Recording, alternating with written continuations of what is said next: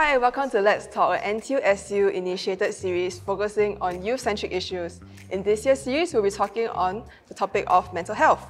I'm Chloe and I'll be your moderator for today's video. And joining me are two very dashing and established guests, Zharfan and Joel.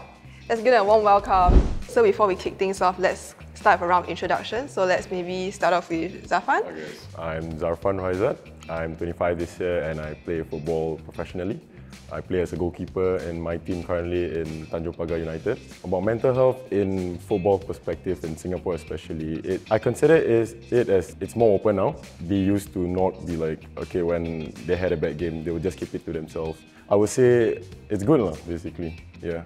Yeah, that's really great to hear, and I think it's really insightful, especially on a scene that not many people know about, the general public. Okay, now let's move on to Joel. Alright, hi guys, my name is Joel and I am Tanjung Pagar FC's biggest fan. No, I'm just kidding. So I'm actually from NTU as well. I graduated in 2018 and I'm now running Zharfan Media with two friends who are also from NTU, and we are running Zharfan Media, which is a digital media and creative house. And on the side, I actually use my own platform to talk about social issues and also like things like mental health and whatnot. So yeah. Okay, cool. Okay, thank you so much for all that introduction. So now let's get down to business. So today we'll be just having like a conversation between each other about mental health in your respective careers, of course. So let's start off. So as public figures, both of you have your own platform, your own following. How do you cope with the stress or like, the pressure of having all that attention on you? You want to go first? You go first. Well, so throughout the years here and there, I've picked up a few followers and all that. I mean, there are hardships like having a bad season, a bad game, and of course, I just recently ORD from NS, so I didn't play football for a year. It's been a roller coaster ride for me in terms of where I am now. I mean, like I look at NTUSU and I'm like really appreciative of initiatives like this. Organizations can help. So whether it's in sports, whether it's in media and entertainment, whether it's in school, I think it's so important for whoever's arranging and organizing things to be able to then say, okay, mental health is a priority, let's do initiatives like this, So maybe about you, yourself, and like how you manage your own like following, or like maybe how you've seen other influencers or public figures or your friends who are also in this position, like how do they manage that? Yeah. So in my own personal capacity, I guess the following came in GE 2020, where I was talking about like politics and whatnot, and it just all came within 1 week. So it's kind of like a lightning in a bottle kind of situation, and I was entirely unprepared. But I guess the experience in the media industry kind of allowed me to understand what it's like to be in the spotlight. During that period, I think it was really quite overwhelming because I was not used to being in front of the camera. I'm usually behind. But I think the support system of like talking to friends who are away from the social media space, and also then seeking advice and also support from people who are in front of the camera, who have experienced all these kind of things, and asking them like, how do you deal with this? What kind of mindset should you be in? Like those really helped as well. Okay, yeah, definitely agree. I do feel like, talking to other people, like stepping away from like all that, I think really helps because at the end of the day, we're all humans. So maybe the next question would be, how did you cope when you were faced with people, maybe your own friends, family, or even just the general public who don't support you? So I think one of the best advice I got was turning it around and reframing your mindset, right? So if I ask myself today, have I ever criticized someone whose content I've seen online? Have I ever said, I don't like this person, I don't vibe with their content, even though I don't know anything about them, I don't know them personally? Like, yes, the answer is yes. So I guess by understanding that when you're putting yourself out there, you're just letting the public form their opinions about you. So the advice that I got then is just to make sure that when you know that this is happening, what kind of stop gaps can you put in to make sure that this won't actually affect you that badly. For some, it's time out from social media. For some, it's friend time in person. For some, it's alone time. So it's really understanding yourself and what works for you. For me, basically, my profession doesn't last long. So it only stretches until you're a certain age, like probably I say like 30 plus or something. So of course there are talks between my, like I say, family, friends. They say like, oh, is it gonna be like a long-term thing for you? So in my head, I'll be like, it's okay. I'm not here to please anyone, basically. Tell them like, as long as I know that I'm doing good on my own, like I'm not bothering you as much, so it's okay for me. So yeah, of course, there's a good support system in my family and my friends. So for me, I will just talk to them and basically ask them like, is this good, is this bad? I think at the end of the day, it's just like knowing who you are. Yeah. But I think in this current day and age, it's really hard, especially on the prevalence of social media, everything. Everyone is criticizing each other. We're open to the public for them to say whatever they want. I think that, with TikTok and the idea that everyone can go viral, everyone's gonna get a 15 minutes, you don't really need to be a public figure anymore to be subjected to public opinion. I do think that more people should start understanding that, okay, that time might come, so let's, prepare ourselves for that. Because I wasn't prepared, and I wish I was more prepared. Yeah. Like throughout this journey of like your careers or pursuing whatever you like to do, like have you ever felt isolated? I was 17 years old at the time, and all my teammates were basically like 30 years old and all that. So for me to step into that team, I kind of felt lonely lah. But then again, the players around me were like so supportive of me being as a young player, and the coach also was Fandi Ahmad at the time. It was a good time for me to be down there at that point of time, basically. Yeah, for me it was, I think when everything happened, it was during circuit breaker, and you really just can't go out. But speaking of loneliness, I think I remember on the whole, during circuit breaker, a lot of people were really lonely because you have to be like at home, right? And I think that is actually what spurred my team and I to start this podcast. It's called the Mindful Minutes podcast. It's about mental health. We also recognized that the overall morale of Singaporeans were quite low at the time. So we're like, okay, you know what? Let's try to do something, right? And like that was such a nice project as well. So like we talked about you being on Lions 12, and you're one of the youngest players back then, 17 years old and everything. So maybe you can bring us back to how it all started, and how do you handle the expectations of going to your first big comps as a player and everything? So I mean, I would basically just tell them like, okay, like I'm here now. I would just build up from where I was basically from a young sports school, or a young secondary school boy to just playing there right now. Like I say, it was a heavy burden for me, but again, it was good that my family was supportive of it, basically. I think that's great. I think also because you're such a young age, there's obviously going to be room for growth and everything. Yeah. So how do you cope with social media toxicity? How do you handle such instances of that? Okay, so maybe when I was 18 years old, I took it so hard that I was just delete my Facebook, delete my Instagram.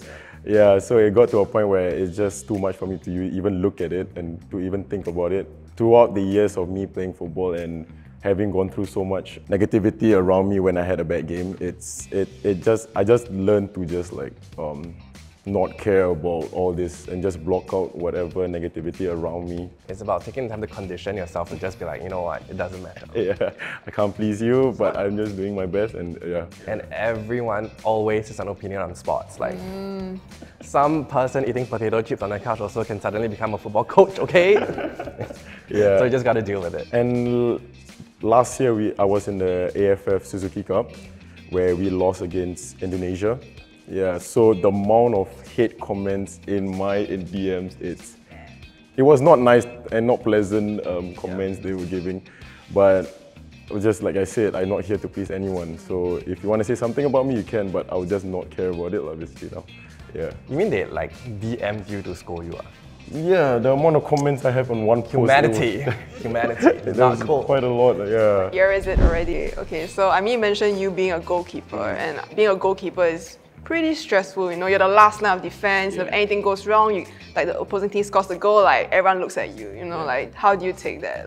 People will just look at you for your mistakes you've done at the back. So if you had a good game, you'll be okay. If you slip up just one simple mistake, people will just point the fingers at you. Okay, so the next few questions are for Joe specifically. So how do you define your role as an influencer? I hear this term being thrown around a lot, regarding you as a personality, and how have you used this role to promote awareness for mental health issues and everything? Yeah. So actually the term influencer came from one of the followers. I didn't come up with it myself. I was like, I thought it was quite funny lah, it's like, haha. And then actually, fun fact, someone actually made fun of me on Twitter with that influencer term because they took it out of context. It's quite a prominent figure as well, old guy, but it's irrelevant. No, actually kidding. But I do find value in that term because I think the term influencer is funny and it's correct because I do use it to spread information. So I was like, yeah, done. Along the way, I think a lot of people resonated with the way I was, expressing my thoughts thoughts and whatnot. So I started to get invited to different types of projects surrounding mental health. So one of the more exciting projects that I did was with actually Instagram, the platform itself, and they actually ran a mental health campaign, and I was part of it using the platform to then help spread certain types of information. And I collaborated with the Samaritans of Singapore on that as well.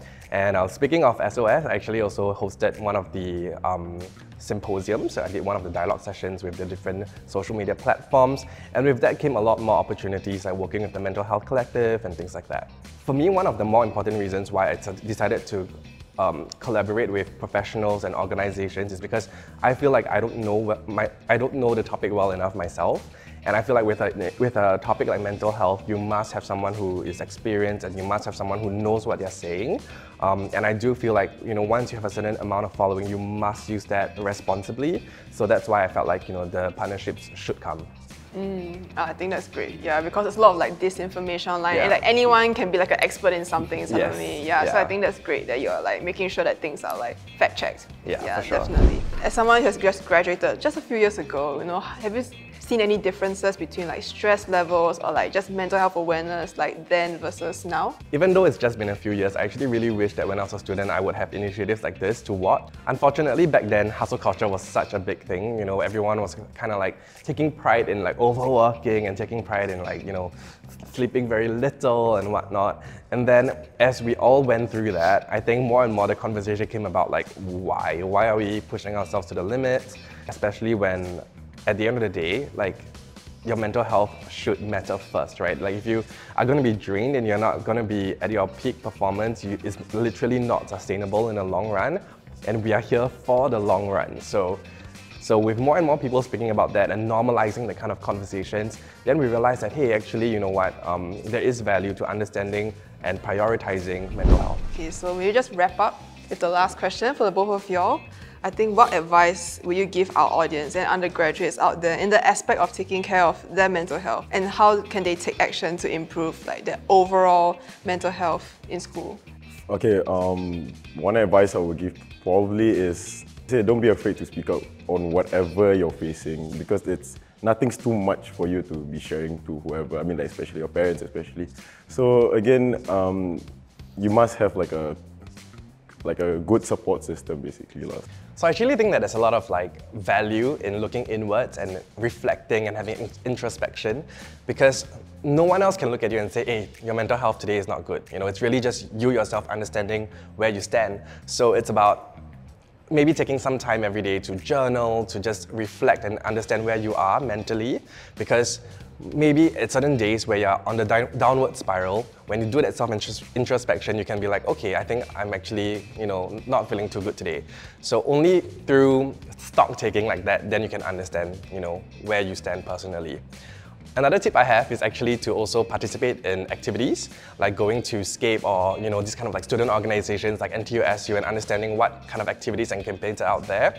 And one thing, this speaking from personal experience, is actually starting up projects of your own, being your own change maker in that sense, whereby you can go start your own like mental health project so that you can learn from the professionals firsthand, and by kind of like processing the information and making it into different types of content, you're also actually learning it yourself. So I think that's actually one good way that is not very common that people would know. I think those two advice are really great. I think it really does sum up like our whole conversation today, like making sure you talk to other people, don't hold it in. Yeah, and like always like looking inward and making sure that you connect with yourself and you know who you are and your own worth. Yeah, I think that's really good. I think that really does conclude this episode of Let's Talk. Thank you so much to our two guests for gracing this episode today. We really appreciate you coming down and taking the time to talk to us. Yeah. Okay, we hope that you've learned a thing or two from our guests today on their experiences with mental health. For more information, you can head on to Youthtopia by National Youth Council or SCAPE's webpage for more. Okay, we'll see you in our next episode, and thank you so much for watching. Bye-bye!